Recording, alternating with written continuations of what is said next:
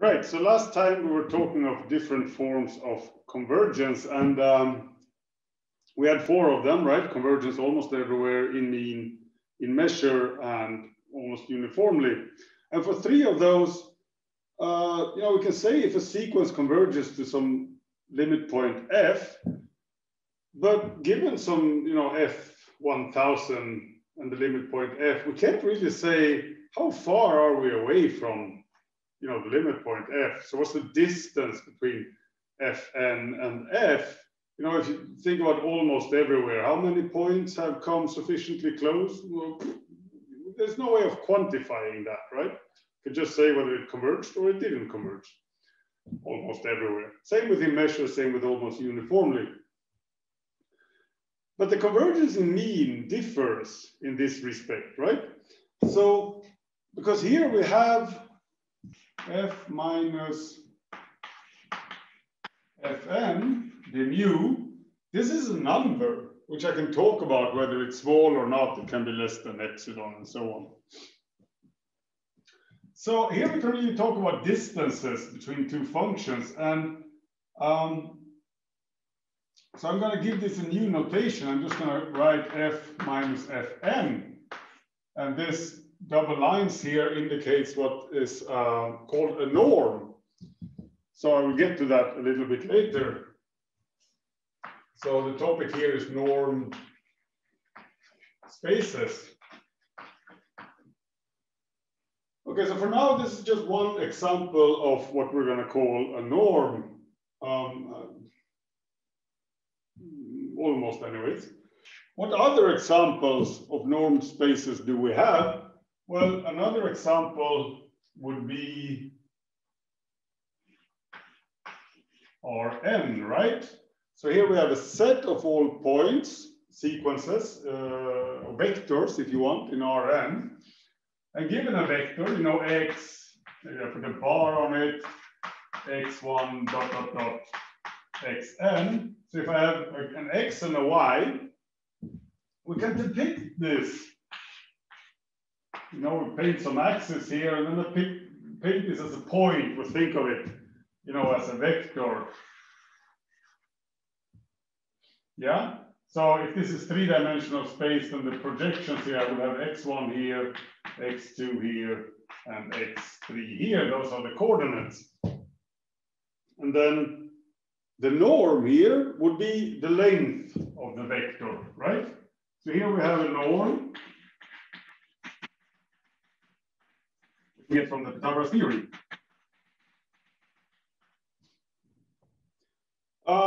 This norm is easier to visualize and can also be used for talking about convergence because now I can talk about x minus y, right?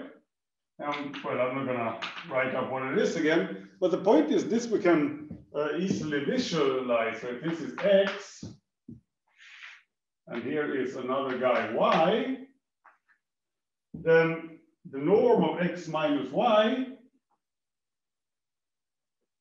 is, so the length of the vector from the tip of y to the tip of x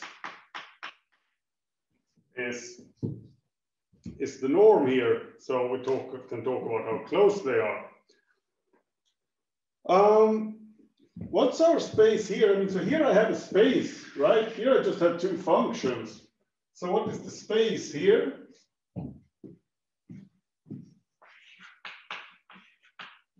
So space is just a fancy word for set. The set under consideration where this norm acts. We have to talk about what sort of f and fn we allow. And that would be something I'm going to call with a curly L 1, okay? And if we want to be really picky, we can here also specify the underlying space X was set, sigma algebra measure, and also that we're dealing with real functions. We could put complex functions and so on. Okay. So this is a situation which we're a bit familiar with. So what are the properties of a norm? Well, if I multiply with a number, I can move that outside, okay? But that's not really true. Because if it's a negative number, you know, here, if I have alpha times x, I get an alpha squared everywhere. I can pull it outside, but then I get square root of alpha squared, so that I get actually the modulus of alpha. And if you also are familiar with the counterpart Cn, where you take complex numbers, then you know that this formula is true for Cn as well. But I'm gonna stay away from the complex numbers in this lecture. Okay, but we have norms in that settings also. And the corresponding here will then be the complex valued functions. Okay, so this is one thing we can do with norms. Another thing is the triangle inequality. So if I do x plus y instead of x minus y, it is less than or equal to x plus y in norm. So how do I visualize that? Well, again, I have my space. Here's x, and then x plus y is what I get from putting the tip of, on the tip of x, I add the vector y, so the vector y is actually sitting here.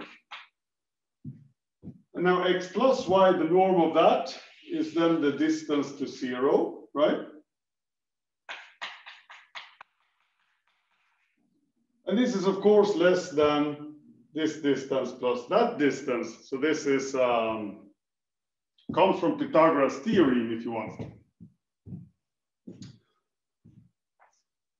Do we have these properties here? Well, this is just you get from the linearity of integrability, or this is complex, and anyways, it's true. What about? Okay, so this would then be the norm of alpha f, and here I would have modulus alpha times the norm of f. If now I do this fitting, yeah. If I do the norm of f plus g, I get this integral. And here for every x, now there's parenthesis x here, which I don't write out. For every x, I have the inequality that, well, this inequality. Okay, and now the integral is linear.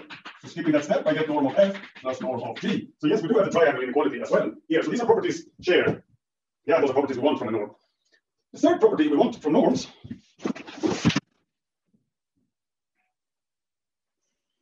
well, I forgot to mention one, which is kind of obvious. I'll put it here in the end. So we want the norm of x to always be bigger than or equal to 0. That's clearly true here in both cases, right? We don't want negative distances. But here comes an important point. With equality, if and only if, so IFF, if and only if, abbreviation. So if something has distance, so the norm is like the distance to the origin. If the distance to the origin is 0, we want the object to be 0. Or if you think of it in terms of like measuring distance between 2 points like this, again, if the distance is 0, we want x and y to be equal. Now here comes a problem. Of course, this is positive, right? Or non-negative. This is true.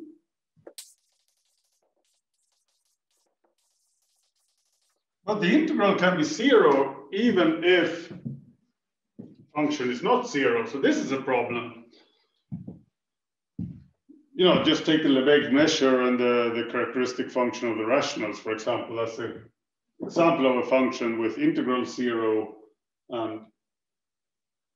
which is not 0 in itself. So that's an issue we have to deal with, which is why to just peek a bit ahead, there is curly L1 spaces, and without the curly L1 spaces. And then there's a whole range of them LP spaces that we're going to come to.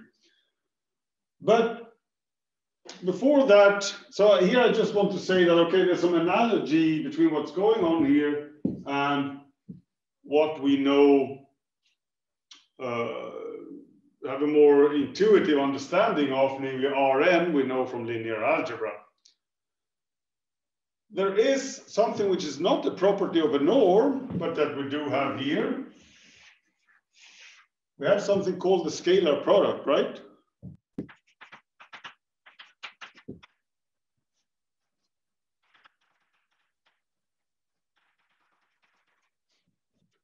And if we're in the complex setting, we put a bar here on the second, but we're not in the complex setting now, so I'm going to ignore that.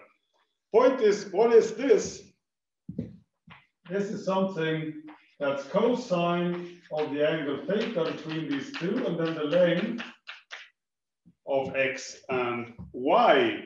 So here in this situation, I would have that this is the angle theta. So this is actually, in a more higher dimensional setting, is a way of defining angles, because we have the Cauchy-Schwarz inequality that this in modulus is always less than or equal to this product here. So there will always be some theta that satisfies this. So we can also get a more geometric understanding of this object. Here we don't have this property, right? There is no way of somehow integrating f times g. There would be some other equivalent here, and then right. So how do we go from the scalar product to the norm? Well, we do this, right? We do the scalar product of x with itself, and then take a square root. That's how you define the L2 norm. Here we don't have this. If I integrate f times g, if I define a scalar product like that, and then I do the same trick, I'm getting the integral of modulus f squared, and then with a square root. So that's not good, because that's not at all the same integral as what we defined here. Actually, and this is why we need to consider a whole range of what's called LP spaces, right? So L, that's where this L1 here is coming from. This norm you get here would be what's called L2. Okay, but that's up ahead. That's what we're aiming for. But to get there, we need to go through just the basics of normed spaces, which technically does not belong to this course. It's a functional analysis or linear analysis if you want.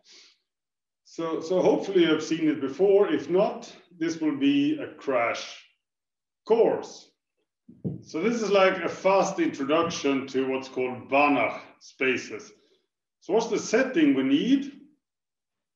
What's the common denominator except for having a norm of this guy and this guy? I was talking about this geometric intuition, and it's somehow implicit in what I've been doing already. We can add stuff and we can multiply stuff with numbers, right? And you know, there are many sets in mathematics where this is not allowed. So there's something called a vector space. It's just a set on which you have addition and then vice versa subtraction. You can multiply with numbers, and it satisfies certain basic rules, just like Rn. They're made to mimic Rn. So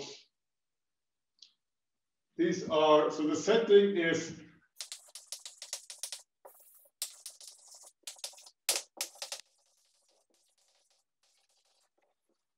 you can read about all of this in 3.2 in the book, so I'm not doing it too detailedly, more like a expose. Okay, so normed space, you start with a vector space where you can add and multiply, and then you equip it with some sort of a norm, and this is then not it's a vector space, but it's not a normed space, because as we were just discussing, what we get here is not a norm, unless at least not for the Lebesgue measure. If you have, that's in the exercises. This is actually a norm space if and only if there are no sets with measure 0 except the void set. So that's something you can amuse yourself by proving. But usually this is not a norm space, it's just a vector space, okay? So that's nice. We can think of any, we can just call it, well, now I'm not going to call it X because X is this guy, but V. So V can be a normed space then, yeah, it can be anything. So either points like this in Rn or functions or something else, a mathematical object. The nice thing that once we're here, we can now start to think of function spaces, or rather function, functions, normally we paint them like something like this. But if we think of all possible functions that exist, let's say in the interval from A to B, and now I painted it continuously, we can give that some name. So CAB would be a natural name. Continuous functions on A interval AB. That's also, well, it's a vector space. If you add continuous functions, you get new continuous functions. It's not a norm space, but there are different ways of adding a norm to it.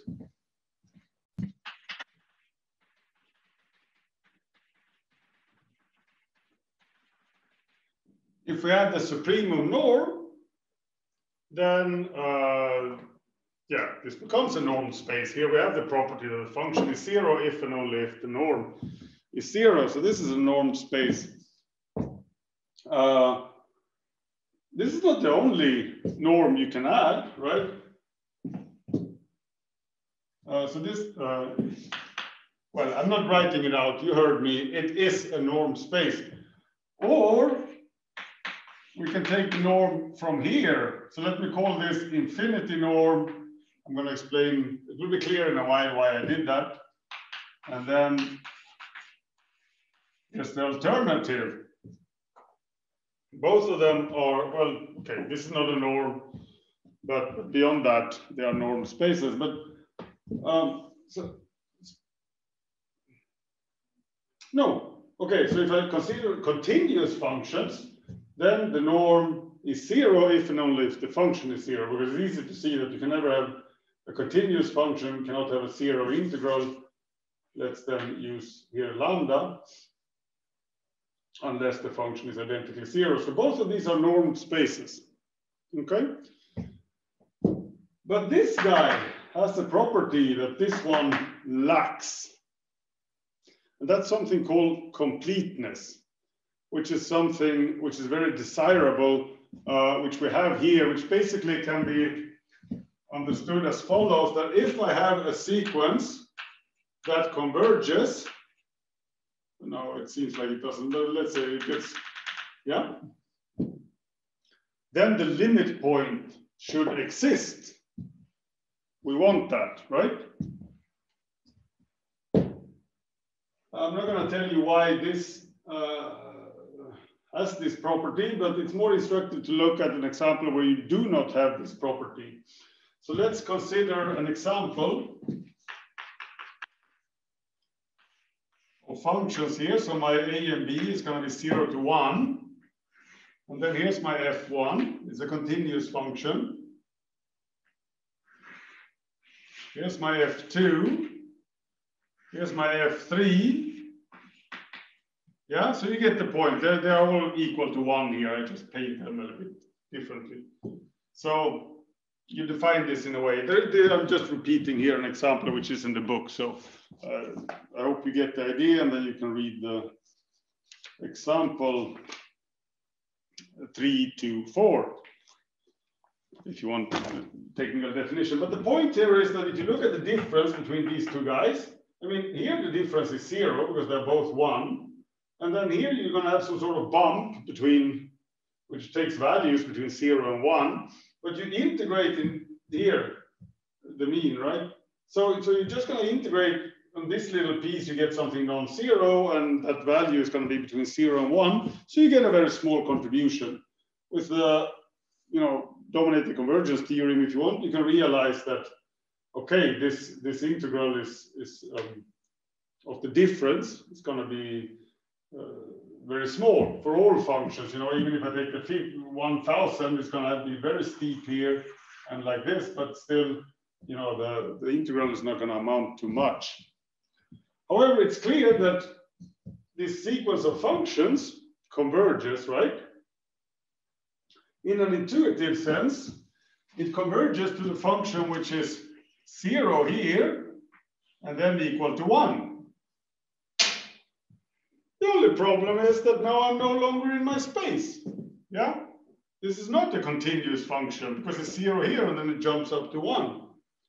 So somehow what intuitively was the limit point doesn't exist in the world that I have created by saying that this is my vector space. Okay, so here in this example, there was like an intuitive limit point, and then we could say, okay, that limit point is not in the space, so there's some sort of problem here. But in a more abstract setting, how can you even, I mean, if you can't specify the limit point, I mean, if it doesn't exist, how can you talk about a sequence that like seems to converge, but doesn't have the limit point? How do we quantify this? It seems to converge to something, okay? The answer to that question is something called Cauchy sequences. So usually when we talk about convergence, I mean, here I would say that, okay, f minus fn, I look at this in the norm, and then I say that the limit goes to 0, then yeah, I have convergence to f. But if f doesn't exist, I can't really talk about this object. So I have to somehow remove f from the picture. Well, what can I do then? I can talk about the difference between two guys in the sequence, right? So fm minus fn. Well, what do I want for a sequence that like seems to converge? I want that this number is very small if both m and n are big. Okay, there we have a definition. This is called Cauchy sequences. So let me erase a bit. Well, let me continue writing here because now we don't need this any longer. So we have a norm space V, and instead, well, do you want me to call the sequence Fn like functions or Xn like vectors? I don't know. Let's take Vn, okay? So then we are not biased in any of this. A sequence Vn, n goes from 1 to infinity in capital V, is Cauchy if for any epsilon bigger than 0, there exists an n, which is a natural number, such that the difference between Vn and Vm is less than epsilon for all n and m which are big enough, in the sense that they are bigger than n, right? So you have your sequence here, and it kind of says that, the limit point doesn't exist, but it says, okay,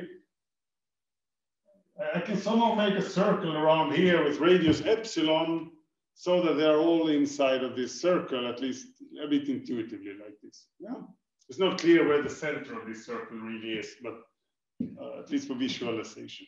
Okay, so this is Cauchy sequences. What do we want from Cauchy sequences? We want them to converge.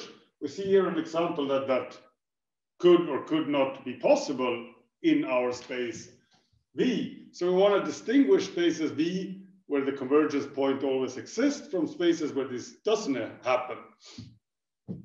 And that leads us to the definition of a Banach space. Okay, the actual property of having the limit point is called completeness. So V is called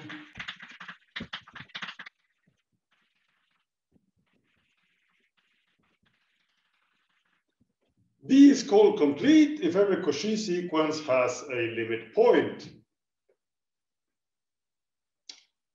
And then you can amuse yourself with proving stuff that, okay, if you have a limit point, if you have two limit points, they have to be the same. So the same sequence cannot converge to two different things and stuff like that. So, okay, this guy, continuous functions on AB with this norm, is a complete normed vector space, or just normed space. And then if we have all of those ingredients together, we call it a Banach space.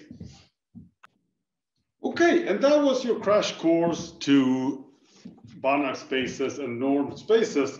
So this is all worked out in 3.2. There are many more examples than what I mentioned here in 3.2.1.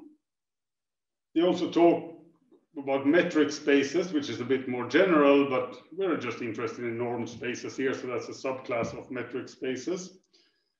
Then they come to Cauchy sequence, Banach spaces, and they have this.